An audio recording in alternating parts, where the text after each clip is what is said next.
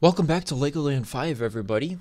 Last episode we created this very nice beach house, and today we're going to be working on some paths and roads to go throughout the city. And this will give a good map of the city as well.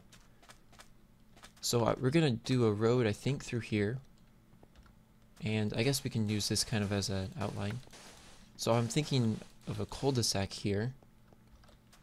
Yeah, that'll work. And then it'll connect this island, and maybe a house over here. And then we'll have to connect these roads. Something like this. And then I guess it would go... Let's make it go along the shore, so we can have houses along the shore. And I think just something like this would work out really well, wouldn't it?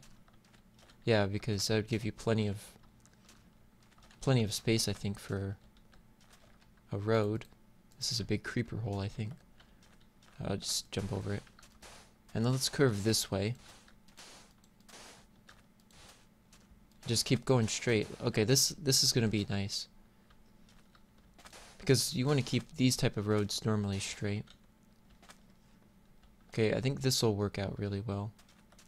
And then I think here would be a good T intersection.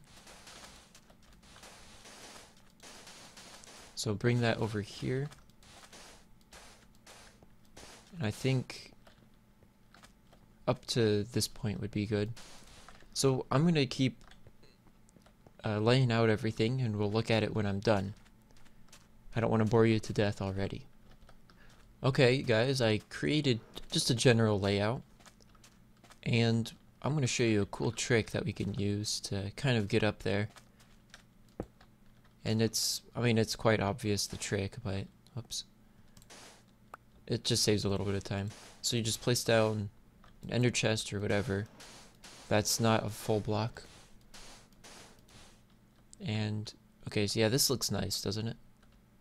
So we're gonna have 2 buildings here, probably, maybe 4 there, and then 2 houses there, maybe 2 or 3 houses here. Big house here. This would be a good property, so would this one. And I think this over here would be a pretty good property. So here I think is going to be more commercial, and these are all going to be houses. And this island's going to be worth quite a bit, I think. So let's finish up that trick I was showing you. So now that we're done looking up here, you just jump off and break that. That's pretty straightforward.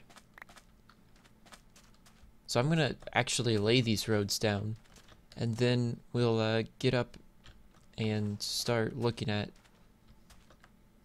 the house boundaries, the borders for the plots, I guess. And so the roads are done. You can see a little bit of character within them. Like, you've got a turn there, and it kind of slants a little bit here and there. Here's a little bit more straight, but we've got this kind of definite line going through. And imagine this throughout the entire place. Now, if you really look at it, it's not that big. And so I don't think this is going to be that big of a project, really. So I'm not too worried about getting it done too soon, really.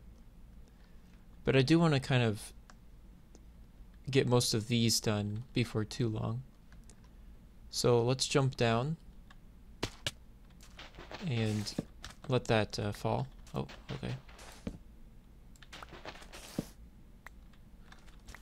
And I'm going to show you some of the plots that we're going to be selling, because these aren't just going to be buildings that I make. It's going to be a lot of other people make, and I'm going to be kind of cheap and make everybody pay for them. So we've got this plot, which is 500 tokens, which isn't too big, really.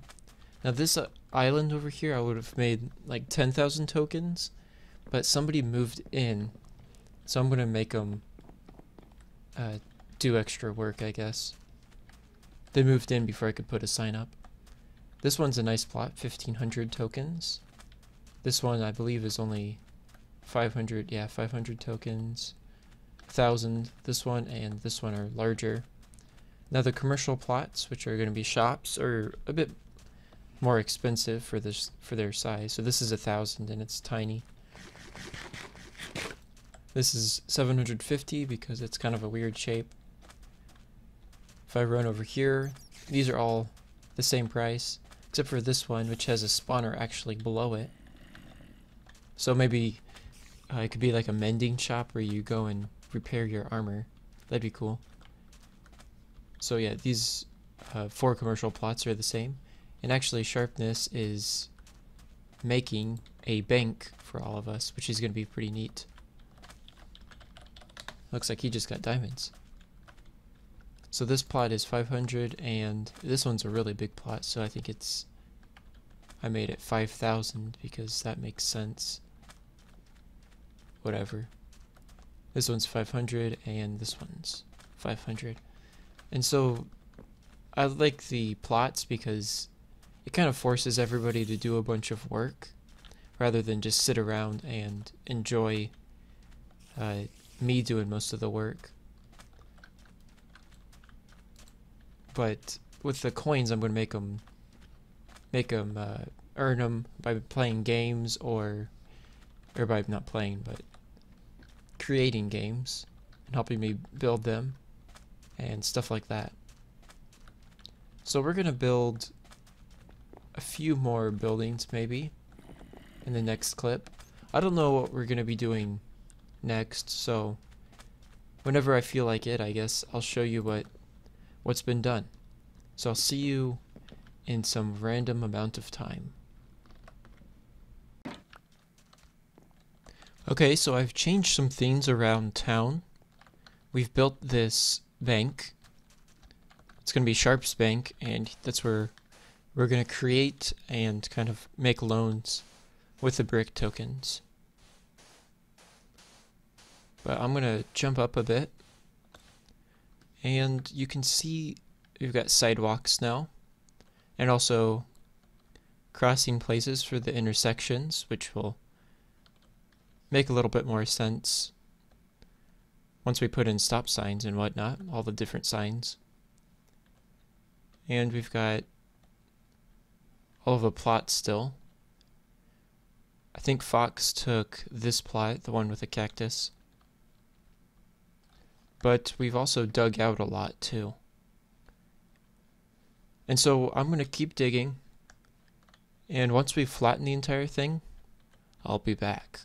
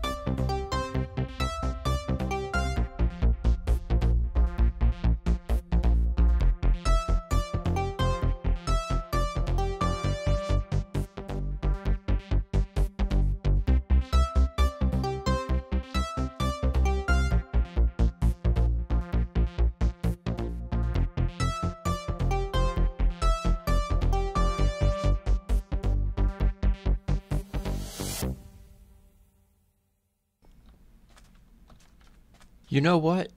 I'm kind of tired of digging already. It's just not very fun. So we've got some assistance, or should I say encouragement. And we're gonna light this place up. Will this chain reaction? Let's see.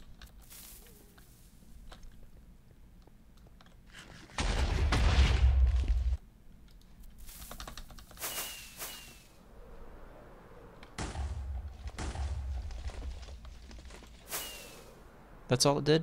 Come on. Take two.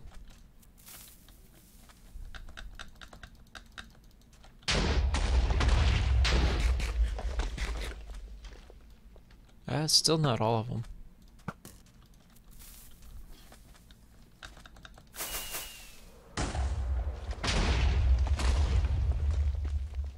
That was pretty good.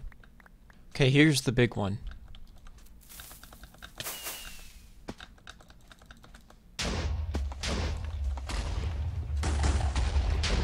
There we go. That was pretty awesome. Okay, let's add a couple more.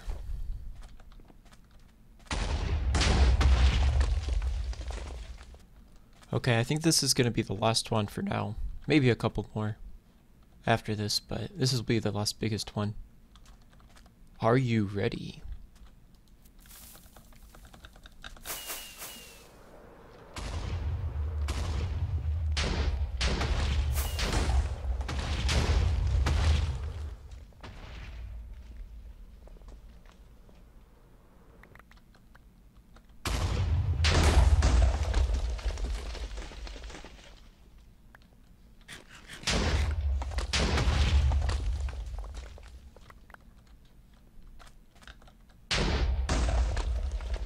Oh, that was a good one. Fire in the hole!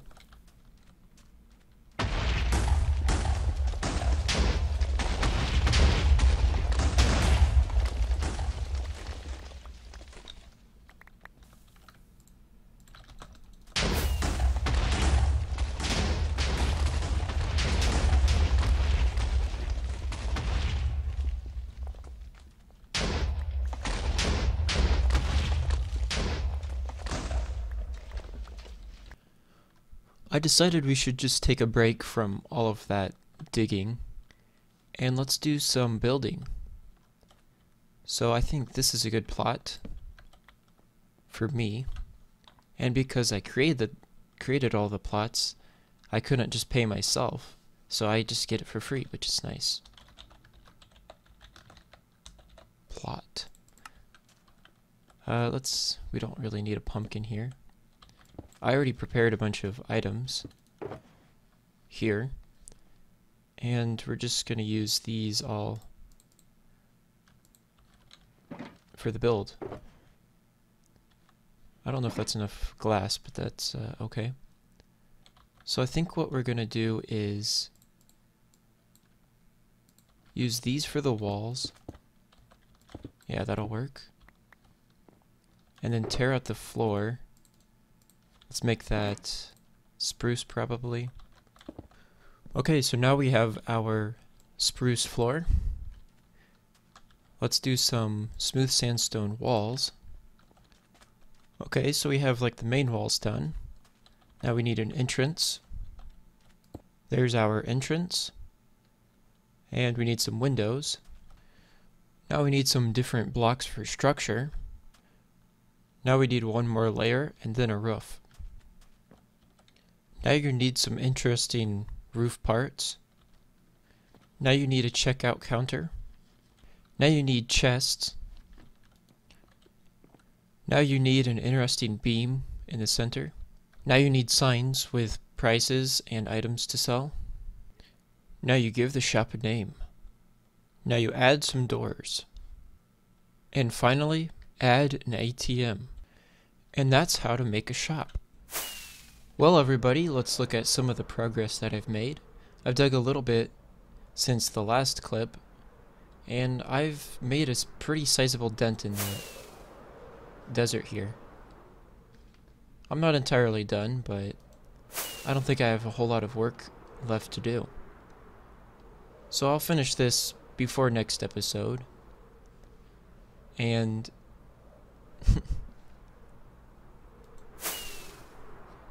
there's a lot of chunk errors. And we can look at some of the shops. We've got Fox's new shop, which is looking nice. It's very square and uniform, I guess. Then this is a shop I made. It just sells the main minerals. It puts value to the brick tokens. But like I was saying, this shop puts value to the brick tokens, making them more valuable than some may see. And I think that's going to do it for this episode. I'm a little bit overdue. I wanted to make this series a weekly series, and it's been about 8 days, I think. But for the poll for this episode, I'm going to ask kind of a more behind the scenes question. And to reduce the world size so that we're not loading up too many chunks, I was thinking about making it so that when you kill the Ender Dragon, it drops a shulker box, an elytra, and an end city chest. So the poll that I want to do is going to be where it normally is, the top right, and it's going to ask kind of which things should the Ender Dragon drop, and should it drop everything or should it just drop some of the things. I'm looking forward to see what you guys think about that, and I'll see you guys in the next episode.